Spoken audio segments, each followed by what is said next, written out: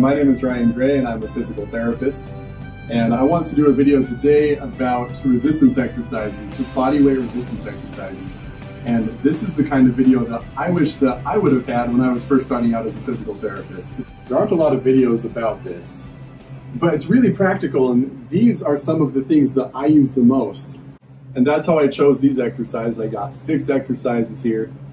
And they're the ones that I do the very most with the kids. The good thing about these exercises is that they can be done anytime, anywhere, and they don't need any special equipment. My philosophy with the exercises that we do with the kids is that every single exercise that we do needs to have a specific reason for that specific child. We shouldn't do just an exercise because that's the way that we always do it, just because it's routine, but we should have a good reason.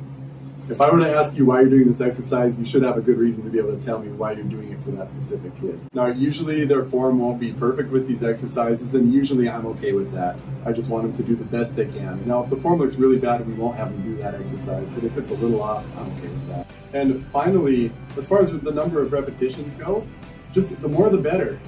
I like to get the most out of the kids that they can do until they start getting really tired, or until their form just starts getting so bad that we need to stop.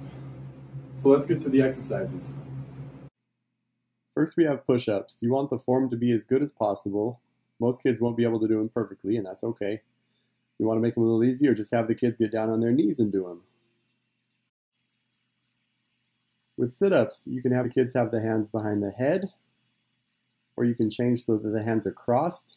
You can also have them just reach their arms straight out in front of them, so like they're trying to reach as far as they can forward. With lots of kids, you'll have to hold their feet.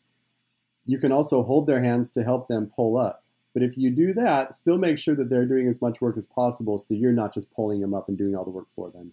Planks. Have them keep their body as straight as possible. To make it easier, just have them put their knees on the ground. Bridges. Have the kids try and make a straight line from their shoulders to their hips to their knees. If they have a hard time staying up high enough, just tell them to lift up their belly button higher, and that usually does the trick. Simply getting up and down from the ground repeatedly can be a great exercise.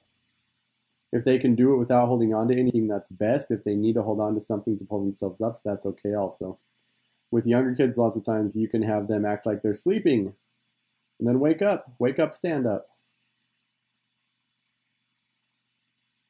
And then you can just progress, make it harder until it becomes like a burpee for older kids that might be able to do that. A wall sit is a great exercise to work on leg strength. I usually like to time the kids to see how long they can do it, and we'll try and beat their previous record. You want the hips and knees to both be at 90 degrees, the best that they can. Many kids can't go that low, but just know that the lower that they go, the better it is for their legs and their muscles. I hope you enjoyed that video and learned something from it. The key points are that these are some of the most common exercises that I give. You can always get more fancy and creative, but this is just a good, well-rounded set of exercises that are really helpful for the right kids. Body weight resistance exercises are very versatile, and the kids can do them anytime, anywhere, and you don't need any special equipment. Always make sure you need to have a reason to give a child a specific exercise. And as always, we want to keep the exercises fun and make sure the kids are safe doing them. Thank you. I'll see you next video.